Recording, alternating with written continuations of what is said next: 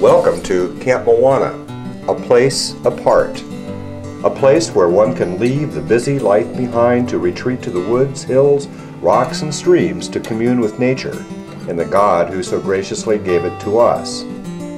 People started coming to this place apart long before it was Camp Mowana, long before the Boy Scout camp which was here before it, long before the resort which was here before that.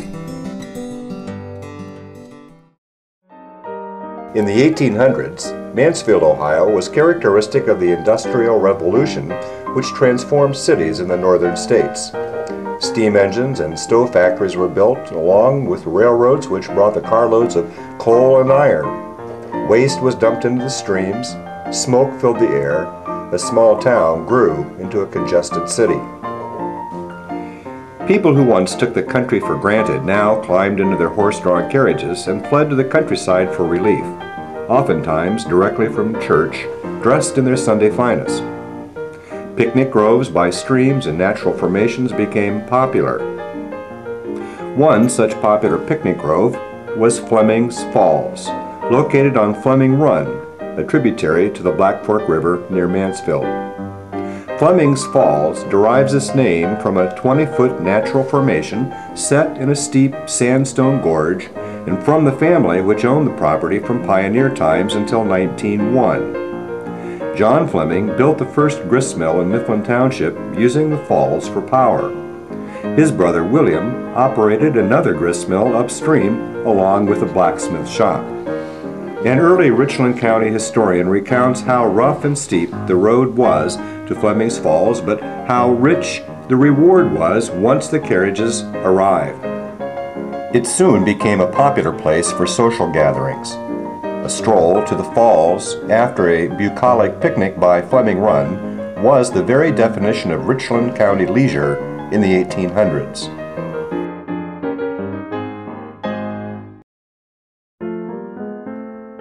At the close of the century, industrialized cities all across the country addressed this need for rustic retreats by building city parks.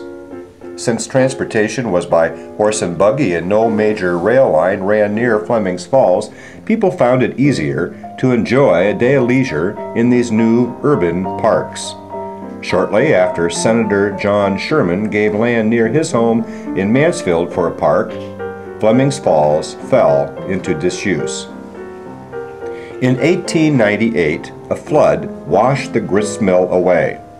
Today, gudgeon holes above the falls, which anchored the foundation and mill wheel, are the only traces of John Fleming's grist mill. Throughout Camp Mowana's history, legends have been told about the Fleming family.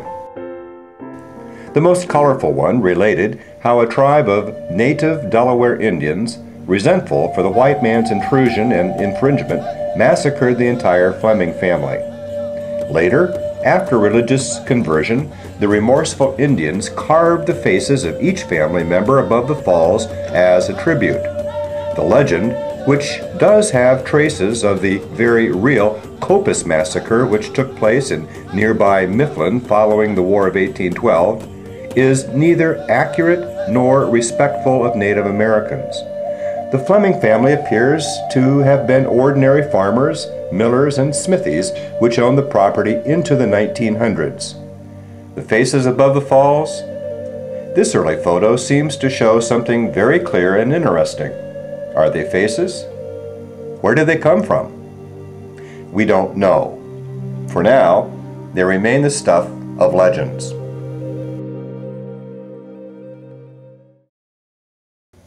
At the turn of the century, the falls returned to their natural beauty, the grist mill having been washed away. The picnic grounds along Fleming Run lay fallow as the urban parks thrived. The leisure habits of Ohioans changed, however, with the advent of one new form of transportation, the interurban, large trolleys whose source of power was an overhead electric cable. They were called interurbans because they were designed to connect the major urban areas. Throughout the United States, many of these traction companies, as they were called, built amusement parks at the end of their lines as destinations for large numbers of their fare-paying passengers. Coney Island in New York is the best example of a traction park.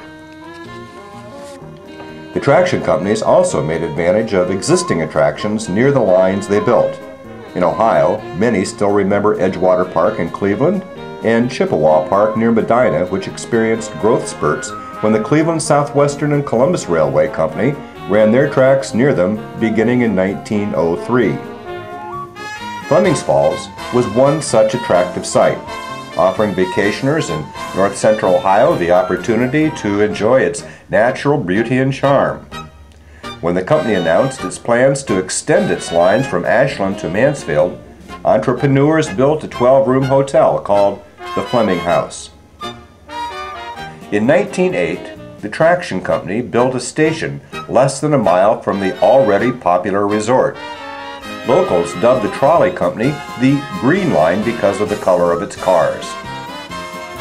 The traction company's literature told prospective passengers that Flemings Falls Resort is situated between Ashland and Mansfield on the southwestern line and is an ideal spot for Sunday school, church, and family picnics.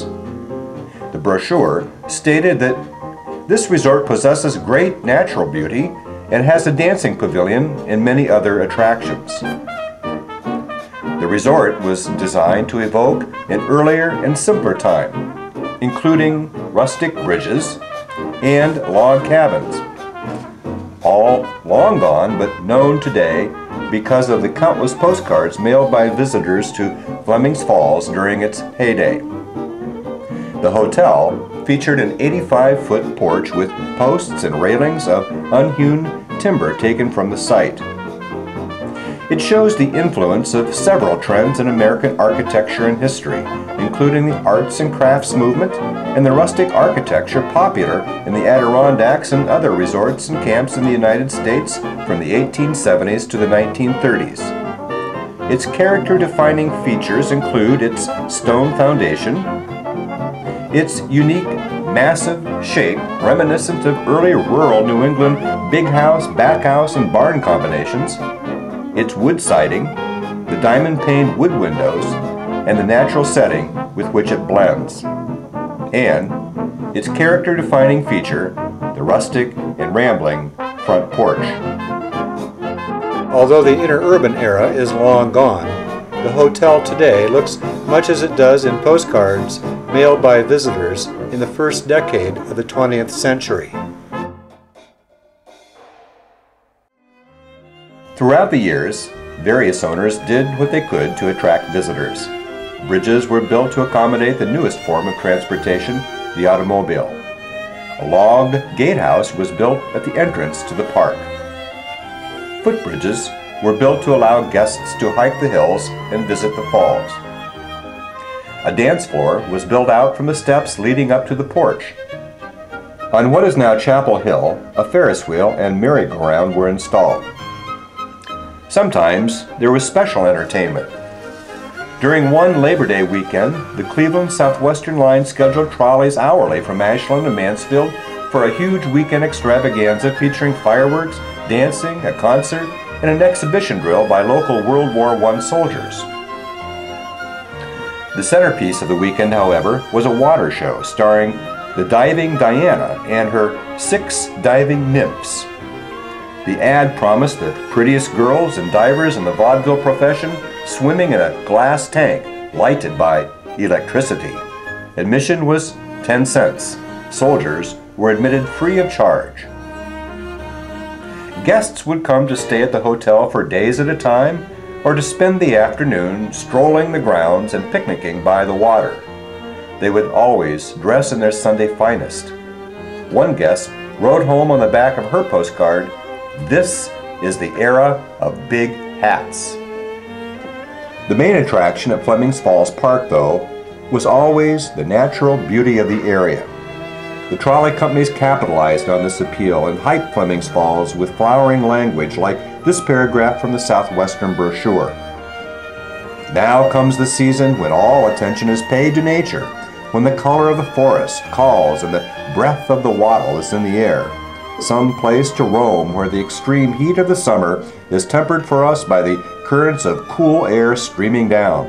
where the hues of the sky under the influence of the saffron sunset or star-set moon beckon. There are many places reached by the southwestern lines where the scenery embraces every object which can charm the eye of a lover of sylvan subjects, where the atmosphere is surcharged with fragrance. Eventually, special events and flowery rhetoric would no longer bring large numbers of visitors to Flemings Falls Park. As the automobile became more affordable to the average American and as roads became more passable, the trolley companies declined. As the years passed, Flemings Falls Park became less and less profitable. Eventually, it was sold at sheriff's sale. It wasn't long, however, before others recognized the value of this natural resource.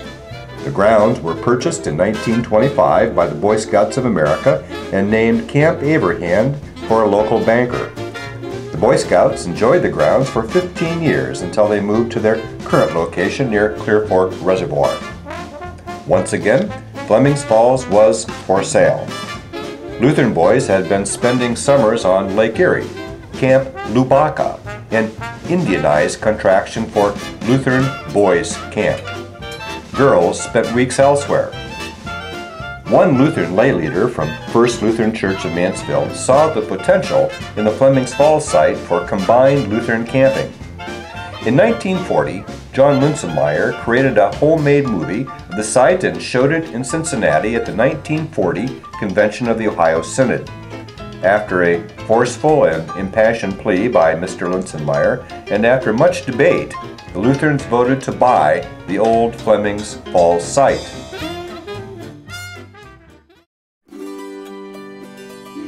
In 1941, the Ohio Synod of the United Lutheran Church in America established an outdoor ministry in the old Flemings Falls site with the goal of teaching the awesome wonder of God's good creation and the saving grace of God in His Son, Jesus Christ.